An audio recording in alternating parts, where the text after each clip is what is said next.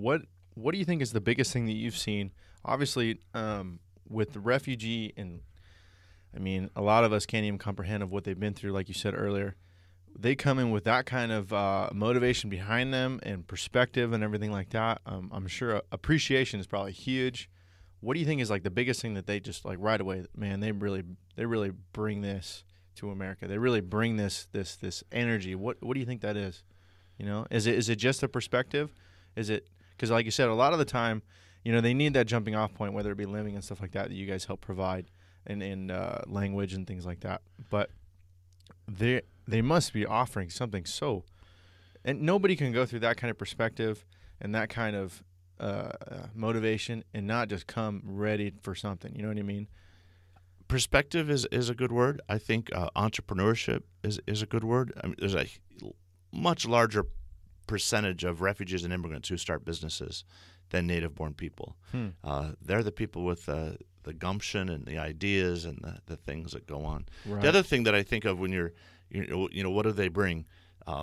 We had an Afghan refugee who came through the special immigrant visa process. He worked as a medic. He was a trained doctor in Afghanistan, worked for the U.S. Military there, and actually performed an emergency appendectomy on a U.S. soldier, saved the kid's life over there. When he arrived here, he couldn't practice medicine because he doesn't have a doctor's license to practice here. His first job is working at a T-shirt factory. Wow. You know, the silk screening and putting T-shirts together. Slightly overqualified. Bending over a table doing this stuff. It's like and then he shows up at our office a couple months later with this. This is not unusual.